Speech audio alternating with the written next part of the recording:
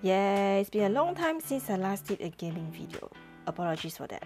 So all I can say is that personal life kinda got in the way for a bit. So, YouTubers Live 2 was released in 2021, and it was a much anticipated release by gamers who were familiar with the prequel of the game. The game is essentially a simulation game which revolves around a character, aka you, becoming a YouTuber and moving to a new city that is full of YouTubers and aiming to be the top YouTuber in YouTube City. The prequel of the game was released in 2016, and while I enjoyed it enough, it just doesn't really seem all that fun as it essentially involves you sitting around your mother's house or an apartment of your own and making videos. The only times you leave is to attend events, and while you can take part-time jobs or even go to school, you never actually see it. Thankfully, YouTubers Live 2 fixed a lot of the parts that I felt could have been better. It has a very open world concept and mainly revolves you running around the city to explore and even to befriend the people whom you meet. There are a ton of quirky people whom you can meet in YouTube City, like Blair, who runs the Player One store that is essentially where you go to buy new games, a shop that will mainly be where you'll be going to most of the time. As you progress in the game, however, you will get apps on your phone like Insta Live, which is essentially the game's version of Instagram, and even Glitch, that is their version of Twitch. They tend to play around a lot the names that we're familiar with, but not totally copying it, probably due to copyright purposes. Anyway, at the start of the game, you get a cute little drone that follows you around and which helps you to take photos and videos and even stream videos as you progress. At the start, what you can do with the drone is very limited, with the drone only having space to store 3 videos. You can, however, upgrade your drone at Tech, which is a shop located at the uptown area run by this scientist guy.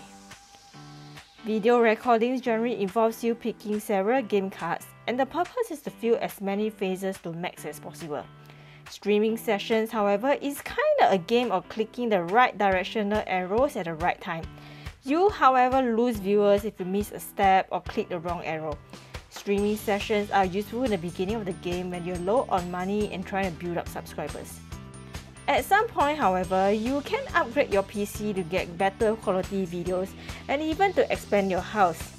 Adam at Lead Point, which is just next to Player One, sells the necessary stuff you need to upgrade your PC.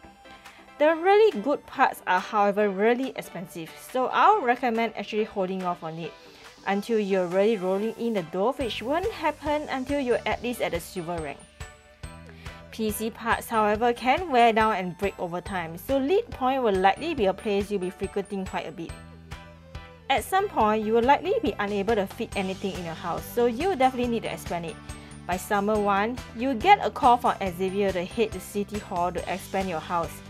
After the first expansion, you can actually expand more of your house to be able to fit in more workstations like the auto editing station, and even stations to improve your audio quality and even an unboxing station. City Hall is also where you go to get a license to be able to ride a scooter around town, which is faster than walking. The test to get a scooter license costs about 100 gold and lasts you about a year, which is definitely worth it, though I honestly prefer riding a scooter and using the subways to get to different districts. As you record videos and edit videos, however, it can impact your energy a lot. In early game, you'll likely be sleeping at 7 PM after editing and uploading a video, since you'll be saving your dough for better upgrades. Once you start earning, however, do buy food from Suzy the Spicy Ranch or even from AFK Bar and keep some in your bag. A good way to earn money in early game is by taking commissions. Not only do you get paid, you also get to build up your relationship with the requester. This game actually allows you to date and get married. Befriend people by giving them their favorite gifts, though you're restricted to only 2 gifts per week. You can also raise their friendship level by talking to them or even taking a photo with them.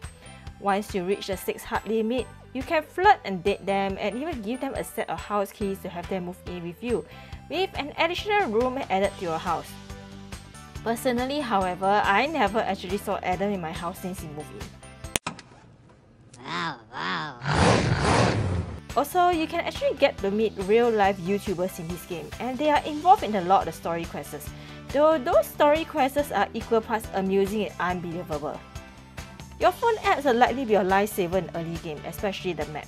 If you hover over each point in the map, they'll also tell you the opening hours of each shop.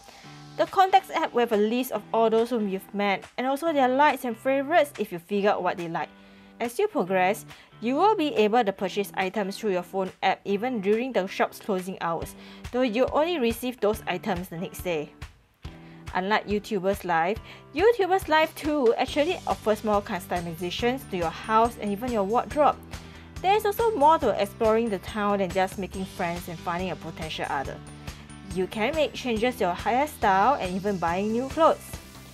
Increasing a number of views and subscribers is as easy as making videos according to the popular trends of the day. You can see the trends by just bringing up your phone. The popular trends of the day is colored in dark red and orange, so make videos that have those trends if at all possible. I played this game on the Switch console, though this game is also available for PS4 and even Steam. The Switch version isn't without its own bugs however, as it has frequent crashes and bugs, and the loading times take a hell of a time, and not to mention it's laggy as well. 6.5 hours later. Yep, still loading. A quick fix tip I find for the Switch version is not to take more than 3 photos per day anymore, and I find that it generally crashes the game.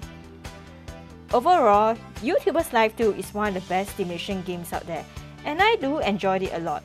If you ever wanted to become a YouTuber in real life, this game is one where you can achieve your dreams. If you like this video, do subscribe and follow me, and I'll appreciate it if you can visit my Buy Me a Coffee page to show your support. See you in the next video, and here's to a great 2022!